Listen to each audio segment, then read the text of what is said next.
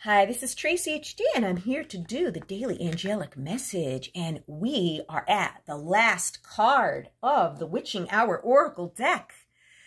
Wow, I believe there were 36 to 45 cards in this deck, and we've already come to the final card before we change to another deck. And if you'd like to purchase this deck, you could click the link down in the description box below, and that will allow you to purchase this amazing deck for yourself. I'll tell you, these messages were spot on for the past month that we have used this deck.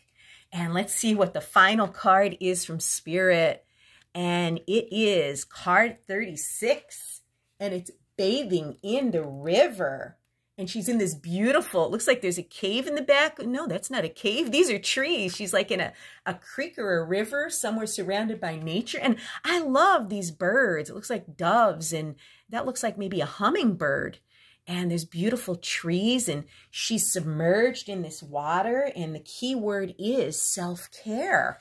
And this reminds me of like a sea salt bath. If you live near the ocean, you could just go into the sea salt. Or if you don't live near the ocean, you could put some sea salt in your bath. And this card is telling us that these are the moments that refresh you and give you the strength to deal with some of life's more difficult challenges. And when bathing in the river flows into the reading, it's a big nudge from Spirit to make time for tending to your mind, body, and soul. You haven't been fully present in your life, and perhaps you have a spiritual practice, but it feels more like checking an item off the to-do list than a moment of bliss and ease. Maybe you take a warm bath, but spend the time reading over textbooks or office work you brought home. Perhaps you have a healthy diet, but you're inhaling food between appointments rather than savoring the taste and feeling the nourishment flow through your body. Self-care isn't truly care if it feels more like a chore or something you're compounding with other things.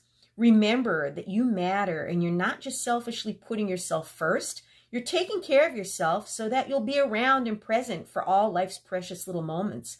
First steps and birthday parties, times with friends, experiencing cultures, and living rather than just getting through the day. It is so important for self-care. I can't stress it enough. And it's not selfish. It is so necessary to maintain a healthy physical and mental well-being. If we don't take time out, sooner or later, we're going to become exhausted, and we're not going to be able to help ourselves or anybody else for that matter. So I make sure a couple days a week, I take a time out from the hustle and bustle of everyday life. And I'll take time in nature, take a sea salt bath, go for a walk. I try to meditate every morning.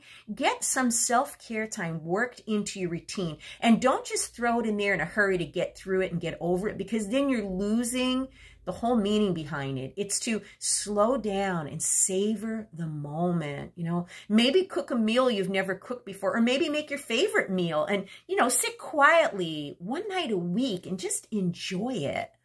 You know, we just get so caught up in our to-do list. And I know I'm that kind of person. I could work myself to exhaustion, and it is a very bad habit I need to break. And if I don't make time for self-care, I would never do it.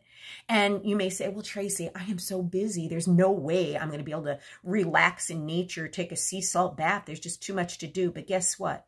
When you're that busy, that's the most important time to make time for self-care, because you're being overworked, burning the candle at both ends.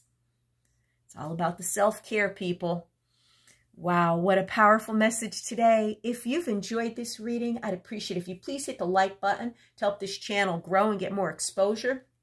Drop a comment down below if this resonates. I read each and every one of your comments and respond. And above all, subscribe, because I will be back with more.